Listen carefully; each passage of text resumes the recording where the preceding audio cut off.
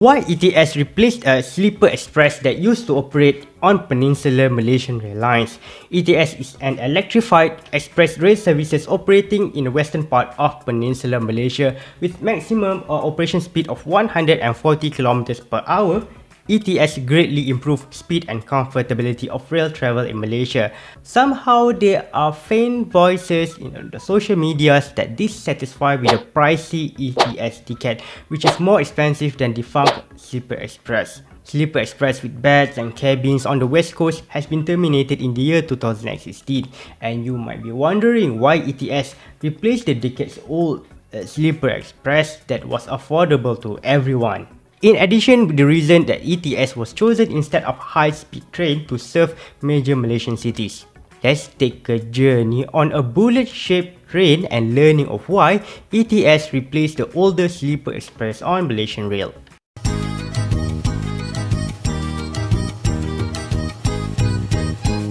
ETS is a short of electric train service, the electrified rail express serving cities in 7 states in Malaysia and also Federal Territory of Kuala Lumpur. ETS is operated by government-owned national rail company Keretapi Tanah Melayu, better known as KTM. The service was launched on 12th of August 2010 by using Class 91 Electric Multiple Unit or EMU built by Hyundai Rotem, made in Korea. The train pioneered the first stage of ETS operation between Kuala Lumpur and Ipoh, 220 km to the north. Before I proceed further, let me make it clear, there are so many videos related with the ETS that if I title this video the history of ETS, there might be only like 20 people watching this video. Thus, I have a hard time choosing the right title, the best title for this video. So, using technology, ChatGPT, what are the suggested titles for this video? Why all sound just the same? To understand the rationale of why ETS replaced the Sleeper Express, the only way to understand is to write the trend itself. Based on the suggestion number 5 from the chatbot ChatGPT, taking the ETS train from Kuala Lumpur to Penang, a spectacular journey. So,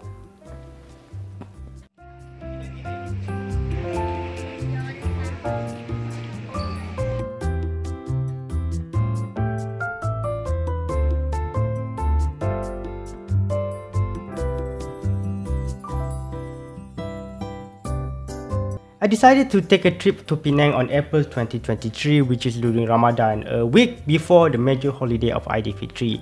The train used in this service is Class 93 EMU built by CRRC, made in China. The model has 2 classes, standard class and business class, together with a pointier nose shape akin of a bullet train. To enter the platform, passengers need to scan QR code provided after purchasing the ticket, which can be easily downloaded from the email or appeared on the KTM Kids app. The era of paper ticket and paper clips are gone. An era where the sleeper express, such as the legendary Ekspres Rakyat, was on the rail. Before the existence of electric train, express rail services were run on the sleeper and seat carriages pulled by the diesel locomotive. There were 3 different classes, which are first class seat, second class seat, and hard rock third class seat, which everyone says is really cheap because it is obviously cheap. And there were 2 types of sleeper, first class cabin and second class bed.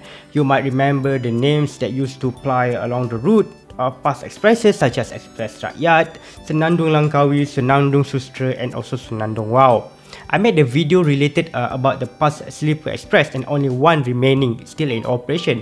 The link is somewhere, maybe here, you can watch later. And next, we need to understand why the Sleeper Express lose money and become the burden of a KTM financial situation lead to its replacement to ETS.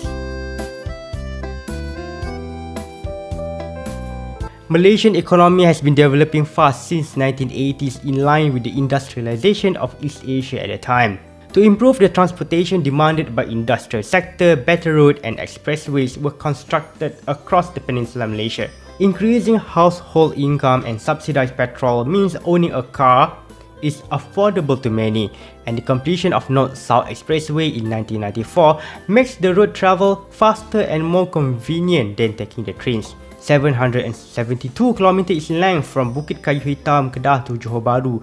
The travel duration from one end to another in Plus Highway is only about 10 hours, not including the rest stop. As a comparison, Senandung Langkawi from Padang Besar in Perlis to Johor Bahru in the south took about 18 hours and 30 minutes. Meanwhile, Padang Besar to KL Sentral is about 12 hours if there is no delays. And by looking at this timetable, the frequency of the trip is limited to only one return trip between Padang Besar and Johor Bahru every day. If you miss one train, you need to sleep on the station and wait until tomorrow.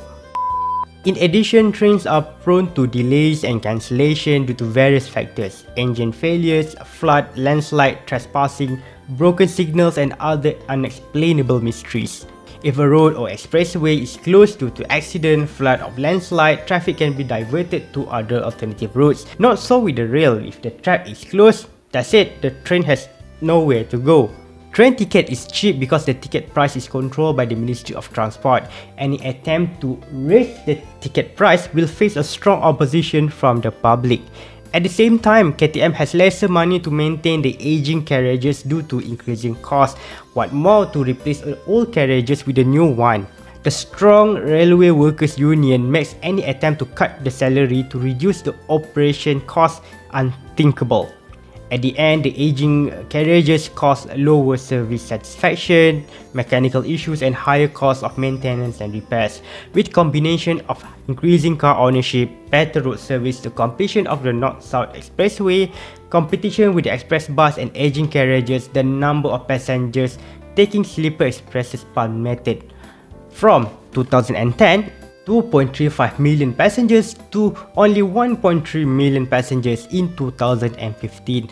Therefore, there is a need of a faster and reliable train service in order to regain the loss as passengers and also the loss of income. Electrified double tracking project was started in the year 2002 with numerous delays, lawsuit and politicking. Electric train was chosen due to faster acceleration, lower maintenance costs and it looked good too. Perfect for making clickbait thumbnails by foreign train influencers. ChatGPT also suggested a clickbait title such as number 1, Exploring Malaysia by ETS Train, a high-speed journey. First thing first, ETS is not technically a high-speed train. Ignore what other YouTubers try to convince you this is Malaysian high-speed or similar bullshit that to get your eyeball into the catchy thumbnails and titles. According to the International Union of Railways (UIC) and definition by European Union standard, high-speed railway is a railway that can serve trains with operating speed of 200 km per hour or higher, and the top speed of the ETS is 160 km per hour, while its maximum operating speed is 140 km per hour, which makes ETS operating speed way below the definition of high-speed railway. Then why ETS look like this? I mean, look at the sleek bullet-like nose shape as how high-speed should look like. Pointy. The reason is that the ETS operated on a meter gauge rail, which is the rail gauge used by KTM. Meter gauge has a gap of 1 meter. All high-speed railway in the world except Saksan in Russia and Afrosiyab in Uzbekistan both use Russian gauge 1.5 to 4 meters. Almost all of the high-speed trains around the world except those two use the standard gauge rail, which has a 1.43 meter gap between the rails. Because meter gauge rail is narrower than the standard gauge rail, the permissible speed of the train on the meter gauge rail is slower as well. Think of the narrower road makes vehicle slower than the wider road. As a comparison, KL Express, which is the airport train from KL Sentral, the main station in Kuala Lumpur, to KL International Airport, has a higher operating speed of 160 km per hour on standard gauge rail. All these technical explanation raise a few questions. Why choose electric train instead of diesel? Why meter rail gauge instead of standard should be faster? And why not just make it a high-speed rail? Let's talk about electric first. Electric train is more expensive to buy and electric cable is more expensive to set up. But in the long run, the operating cost of electric train is lower than the diesel train. Electric trains are more reliable and punctual than diesel train due to its speed and lesser mechanical parts. And furthermore, diesel trains are more prone to breakdown, which cause delays, and fluctuating diesel price cause uncertainty on operation costs. Meanwhile, the electric price is more stable than the diesel market price, and electric can be sources from the renewable energy. Electric train moves and accelerated faster, which led to higher turnout. What is turnout? Okay, let me explain. A crew full of drivers and staff on diesel trains such as Express Rakyat from Kuala Lumpur to Butterworth, Penang need to work 10 hours on a single trip. The same number of drivers and staff on ETS could make a single trip on same destination within 4 hours. ETS could make twice the trips than diesel trains, which led to higher turnover. Turnover could simply explain as to how long a business can complete a transaction or service within a specific time. In this case, ETS could double the turnover of passengers in less than 10 hours compared to the older Express Rakyat. As a result, the number of passengers served could be double while the number of working staff are still similar or just the same. After ETS replaced the Sleeper Express, the cost of running the night trains such as laundry, cleaning services, security and overtime night pay can be reduced or just being eliminated. Furthermore, did you notice that the station that's served by ETS except Gemas close at night? Closing station at night is only possible when the sleeper train is no longer in operation. Faster electric train means more trips can be made, which led to higher turnover and higher revenue. The termination of a sleeper express means that reduction of night operating costs as well, and this situation is not only unique in Malaysia. Japan and South Korea have developed high-speed rail and faster electric rail services, which covers the whole country within just a single day. The development allowed train stations to be closed at night. As a result, there is a very few night sleeper express remain, both in Japan and also in South Korea, reducing the cost and staffing needed. Okay, next, meter gauge rail, not the standard gauge one. ETS is one of the fastest train on the meter rail gauge in the world with 140 km/h maximum operating speed. Meter gauge rail is the legacy of British colonialization, where British engineers and Indian labourers built meter gauge rail to speed up the construction and lower the cost. Then why did that KTM did not switch to standard gauge rail when the double tracking project commenced in the year 2002? The reason is simple. Standard gauge gauge need wider length and straighter alignment, thus more construction costs. Standard rail gauge is bloody expensive both in construction cost and also the ticket price. More expensive construction cost means higher ticket price. Take a look at a comparison of ETS on meter gauge rail and KL Express on standard gauge rail. A trip from Kuala Lumpur to Ipoh, 220 km of distance with ETS costs about 35 ringgit. While KL Express, the airport rail from KL Sentral to the airport, 52 km of distance costs 55 ringgit. 55 ringgit for a 30-minute trip is ridiculously expensive by average Malaysian. I make a video about it. The link is you can watch this after you watch the Sleeper Express videos. And in addition, Southeast Asian countries such as Thailand, Cambodia, Myanmar and Vietnam use meter gauge rail as well, allowing seamless international cargo and passenger services across mainland Southeast Asian countries. After the introduction of ETS, how well the public responds. The pioneer ETS route from Seremban via KL Sentral to Ipoh has been opened on August 2010, cutting the travel time from 4 hours to 2.5 hours from Kuala Lumpur to Ipoh.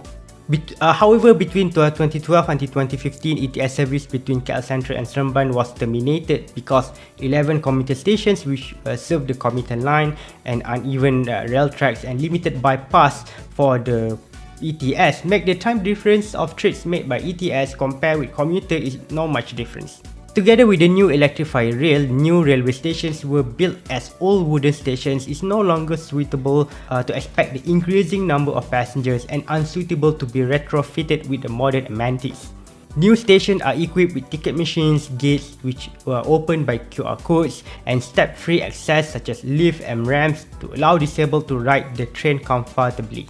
Electric trains are disabled friendly too, with a wheelchair place, the large bathroom and adequate signage. A huge improvement compared to the old sleeper train which is hardly accessible.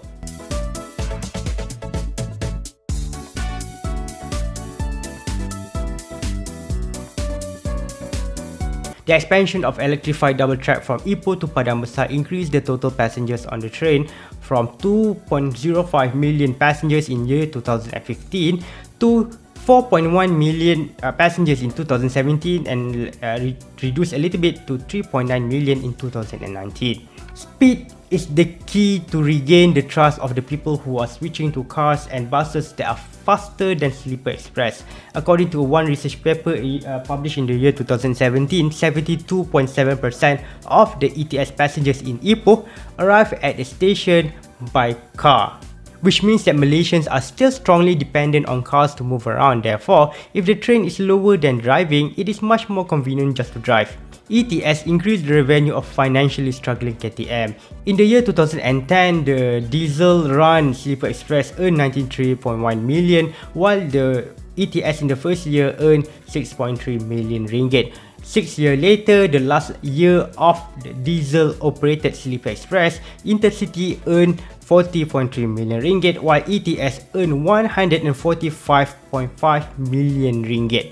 The introduction of ETS also has rejuvenated old cities that has been stagnant due to young people migrated to Kuala Lumpur or Penang or elsewhere to seek better jobs. Cities served by ETS such as Ipoh, Taiping and Padang Besar witnessed a surge in tourism activities, specifically tourism related to old city and nostalgia streets. ChatGPT want to explain the ETS expansion too when the bot replied. In 2019, KTM introduced the ETS call service, which offers a more luxurious service experience with additional amenities such as on-board food and beverage service. Luxurious travel. See this video. Does this look luxurious for you?